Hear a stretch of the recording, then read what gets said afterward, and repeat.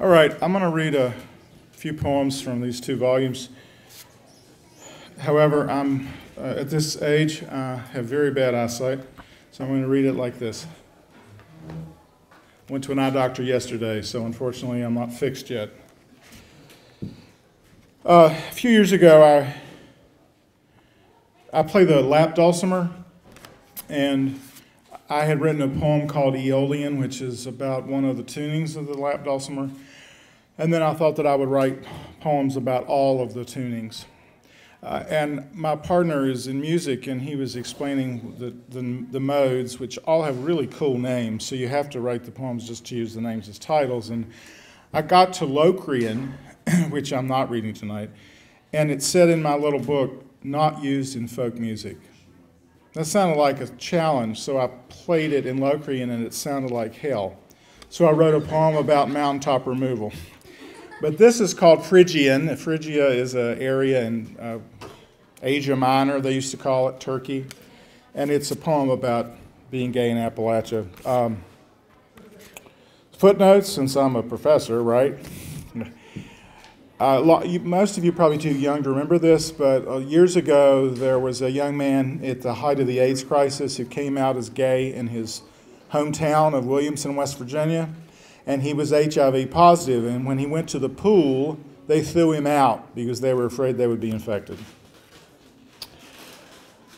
If you've seen the movie with Colin Farrell in it called Alexander, or if you've seen Troy with Brad Pitt, you'll get some of these references.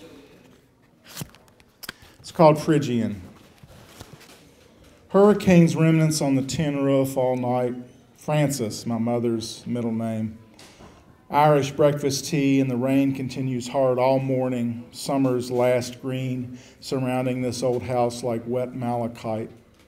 I skip the gym, I strum the spruce and mahogany box on my lap, and morning moves through the blue urn of ashes on my father's mantle and my father's island where cliffs are inescalable, and on to great earth maimings and meta murders south of Charleston, West Virginia. Coal barges on the Kanawha and snow-spotted coal stealing past Hinton in car after car.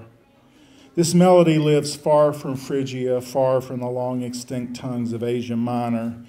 It winds instead through Ireland's black pudding and gooseberry jam, the scent of peat smoke, so like the armpits of a lover I had just lost, and the stone farmhouses crumbling, not as fast as coal camps, but collapsing nonetheless.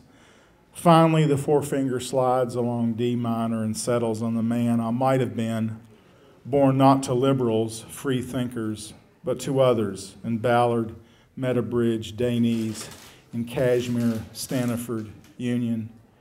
Here are the cherub met at the Gay March on Washington, the one banned from Williamson's public pool when the town found out he was positive, and Arthur Warren run over repeatedly near Fairmont, and Justin punched in the face in his high school's halls, forced to leave Boone County.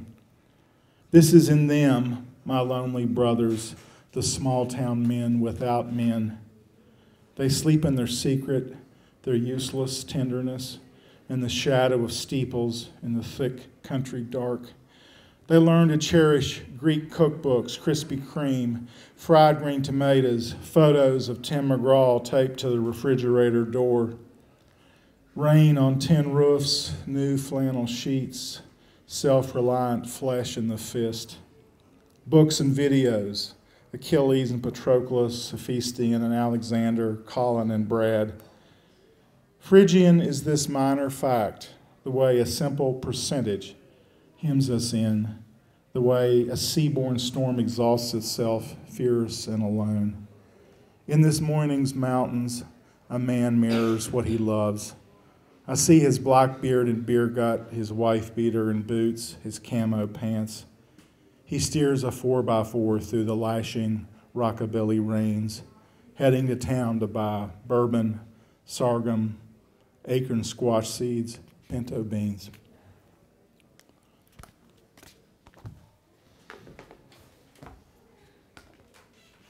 One more. This is called Homecoming. It's the last poem in this book of mine I wrote about being gay in Appalachia called Loving Mountains, Loving Men. So you get the light right. Homecoming. Today, mid-November, my partner, my sister, and I were carrying box after box of ball jars to the basement, riches my father has grown and canned. Lime pickles, spaghetti sauce, green beans, tomatoes, strawberry jam. Hinton, West Virginia is much the same. That Appalachia in my teenage years so wanted to escape. There's a storefront preacher shouting about perversity, a bookish boy with a split lip. There's a gang outside a Adams Creek farmhouse shouting, "Come out here, you queers, we'll change you." Now I know, only 5 hours away, amidst D.C. traffic, crowded sidewalks, men are holding hands along 17th Street, buying gay novels and land rising, sipping scotch and flirting in the leather bars. But I want to be here in West Virginia, where my ancestors worked their farms, where today we form this assembly line from kitchen to basement. John hands me a box of bread and butter pickles. I lug it down the cellar stairs.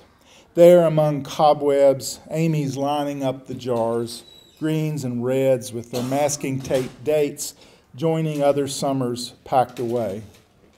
I want to be here where first ice collects along the creeks, where the mountain's fur turns pewter gray, and my father mulches quiescent gardens with fallen leaves. Early evenings, hard rain, hill coves filling with mist. After pinto beans, turnip greens, and cornbread, John's drowsing on the couch. I'm finger-picking a little guitar by the fire. There on the coffee table, gifts Amy's left for us. A jar of spaghetti sauce, a jar of jam. There on the mantelpiece, my mother's urn. The boy who fled Hinton 25 years ago, he's here too. The boy who dreamed of packed disco bars, summers on Fire Island, fascinating city men. The boy who did not yet know what family meant. His hair is thick and black. His beard is sparse, still dark. He shakes his head, amazed that I've come back willingly, even for a weekend. An ember flares up, fingernails of freezing rain tick the windows. The boy, bemused, studies the lines on my brow, shyly strokes the silver in my beard. Thanks.